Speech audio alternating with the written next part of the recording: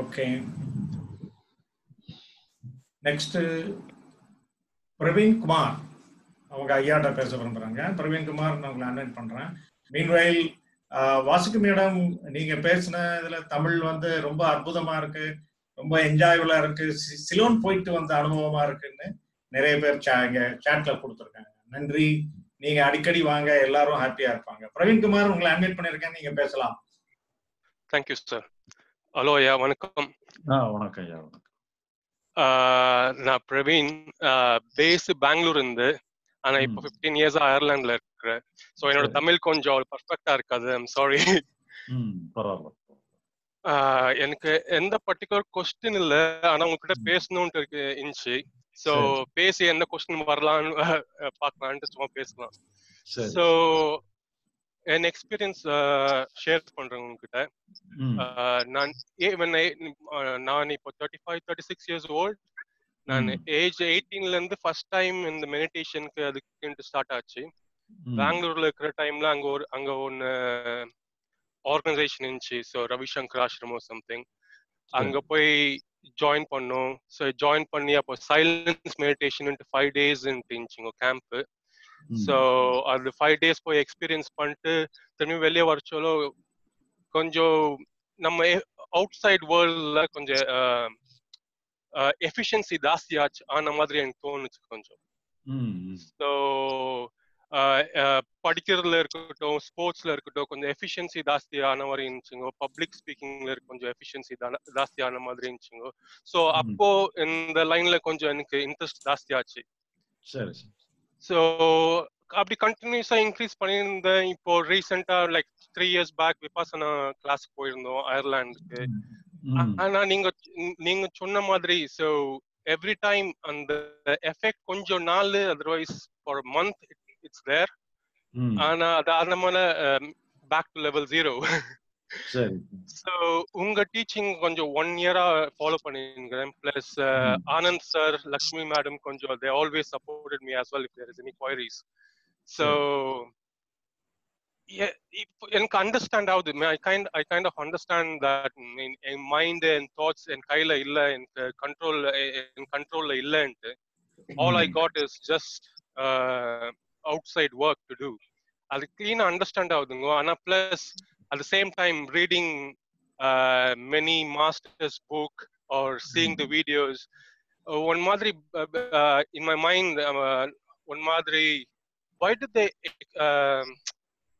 make such a big image? Like they talk about bliss consciousness, always in meditative state. So an expectation konjam daasi irukra mari therudum. அது so அந்த expectation ஜாஸ்தி இருக்கிறதுனால இது நீங்க சொல்றது புரிஞ்சுட்டே போயிருக்கு. So அங்க கொஞ்சம் ஃப்ரிக்ஷன் இருக்கிற மாதிரி தெரியுது. அதாவது நீங்க நம்மளுடைய வீடியோவில் வந்து நீங்க ஞான முகாம பாருங்க. ஞான முகாம் பாத்தீங்கன்னு சொன்னா ஒரு ஒரு சீக்வன்ஸோட சேர்ந்து ஒரு டோட்டலா உங்களுக்கு ஒரு வியூ கொடுக்குற மாதிரி இருக்கும். அதனால நீங்க ஞான முகாம் வந்து ஒரு 2-3 முகாம் தொடர்ந்து அந்த பார்ட் 1 பார்ட் 2ங்கிற மாதிரி வரிசையா பாருங்க. முடிஞ்சுன்னு சொன்னா இந்த ஏற்காடு ஞான முகாம்னா கொஞ்சம் டீட்டெயில்டா இருக்கும். ஏற்காடு ஞான முகாம்னா ஒரு 2 ஞான முகாம ஒரு 2 தடவை திருப்பி பாருங்க. பாத்துட்டீங்கன்னா உங்களுக்கு ஐடியா கிடைக்கும்.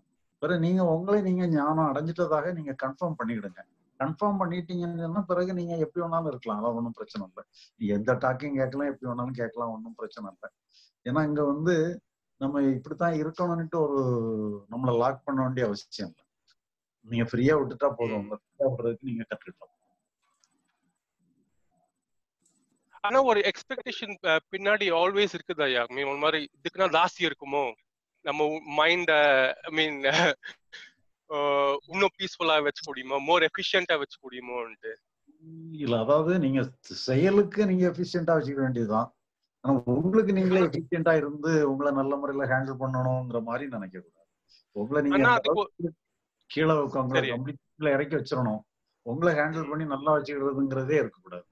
உங்களை சுதந்திரமா விட்டுறணும். ஆனா அந்த எக்ஸ்டர்னல் ஆக்டிவிட்டிஸ்க்கும் நம்ம மைண்டுக்கும் கனெக்ஷன் இருக்குது இல்லையா? ஸோ மைண்ட் அஜிடேட்டட் ஆயிடுச்சுன்னா அந்த எக்ஸ்டர்னல் ஆக்ஷன் ஃபுல் 100% பண்ண முடியறதுல. ஆமா, அதான் நீங்க எக்ஸ்டர்னல் ஆக்ஷனுக்கு நீங்க அத கவனத்தை வைங்க. நீங்க எக்ஸ்டர்னல் ஆக்ஷனை கவனம் வச்சுட்டீங்கன்னாலே அதை டீல் பண்ணக்கூடிய கெப்பாசிட்டி உங்களை அறியாமலே வந்துடும். அது ஆட்டோமேட்டிக்கா இப்ப நீங்க வந்து ஒரு கையில வந்து ஒரு ஒரு கண்ணாடி டம்ளரை கையில வச்சிருக்கீங்க, அதை நீங்க கீழே வைக்கணும், எவ்வளவு ஜாக்கிரதையா வைப்பீங்க? அதே நேரத்துல வேற ஏதாவது மெட்டல்ல உள்ளதை கீழே வைக்கிறதுக்கு அப்படி ரொம்ப பவியமெல்லாம் வைக்க மாட்டீங்க. அதே மாதிரி நீங்க எந்ததை ஹேண்டில் பண்றீங்களோ அதுக்கு தகுந்த மாதிரி எஃபிஷியன்சி உங்களுக்குள்ளே வந்துடும். அதனால அதை பத்தி எல்லாம் நீங்க வரி பண்ண வேண்டிய அவசியம். நான் ஒரு எக்ஸ்பீரியன்ஸ் ஆக்டிவிட்டி பத்தி நான் கொஞ்சம் ஷேர் பண்றேன். ஸோ இப்போ பப்ளிக் ஸ்பீக்கிங்ல ஒன்று பெரிய meeting attend பண்றேன்ட்டு, I mean I do lot of meeting. அப்போ நம்ம பேசுற டைம்ல எனக்கு ஒரு டைம் ஹெசிடேஷன், பயம். ஆனா எனக்கு அந்த ஃபுல் நாலேஜ் எனக்கு பின்னாடி இருக்குது, எனக்கு தெரியும் இந்த நான் டெலிவரி பண்ண முடியும்ட்டு. ஆனா அந்த பேசுற டைம்ல எனக்கு அந்த பயம் வர்றதுனால சீக்கிரம் முடிச்சிடுறது. ஸோ ஐ மீன் 10 டாபிக்ஸ் பேசணும்னா 10 டாபிக்ஸ் பத்தி ஃபுல் டீடைல் எனக்கு தெரியும். ஆனா அந்த பயத்தினால சும்மா அந்த 10 டாபிக்ஸ் ஃபாஸ்டா டெலிவரி பண்ணிட்டு முடிச்சிடுறது. ஸோ அந்த பயத்தினால அந்த ஆக்டிவிட்டி உங்க கவனம் எதுல இருக்குன்னு சொன்னா பயத்துலதான் உங்க கவனம் வச்சிருக்கீங்க. அதான் காரணம். பயத்தை எல்லாம் கவனம் வச்சதுனால பயத்தை எப்படி டீல் பண்றதுங்கிறதுல உங்களுக்கு ஒரு எண்ணம் வந்துகிட்டே இருக்கு. நீங்க பயத்தை விட்டுருங்க, அது இருந்தா இருந்துட்டு போட்டுன்னுட்டே முடிவுக்கு வந்துருங்க. உங்க கவனம் வந்து டாபிக்ல தான் இருக்கணும் மொழியே பயத்து மேல இருக்கக்கூடாது.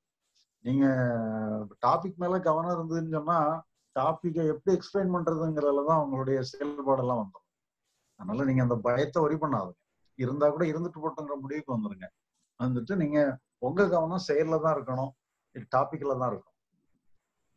பயத்து மேல இருக்கக்கூடாது. பயம் இல்லாதபடி பாத்துக்கிடணுமேனிட்டு எந்த முயற்சி பண்ணாலும் அது பயத்தை அதிகப்படுத்து. நான் அதை பத்தி கான்சென்ட்ரேட் பண்ணலாம். ஐ மோர் வரிட் அபவுட் அந்த மீட்டிங் பத்தி தான், என்னோட எஃபிஷியன்சி பத்தி தான் நான் இன்னும் யோசிச்சுங்கிறது. சோ நம்ம இந்த மாதிரி ஃபெயில் ஆயிட்டோமே, திரும்பி அந்த எஃபிஷியன்சியை பற்றி கொஸ்டின் பண்றதுக்கு தான் பயங்கிறது. நீங்க சப்ஜெக்ட்ல கான்சென்ட்ரேட் பண்ணுங்க. இப்போ ஒரு டாபிக்கை இது பண்ணீங்கன்னா அந்த டாபிக்ல எதை முதல்ல சொல்லணும் எதை பின்னால சொல்லணும்ங்கிற மாதிரி சொன்னீங்கன்னு சொன்னா சப்ஜெக்ட்ல நீங்க கான்சென்ட்ரேட் பண்றீங்க. இதை வந்து பயம் இல்லாம பிரசன்ட் பண்ணணும்னு நினைச்சீங்கன்னா பயத்துல கான்சென்ட்ரேட் பண்ணி, பயங்கிற டாபிக்கே வேண்டாம். தேங்க்ஸ் ஐயா. ஓகே.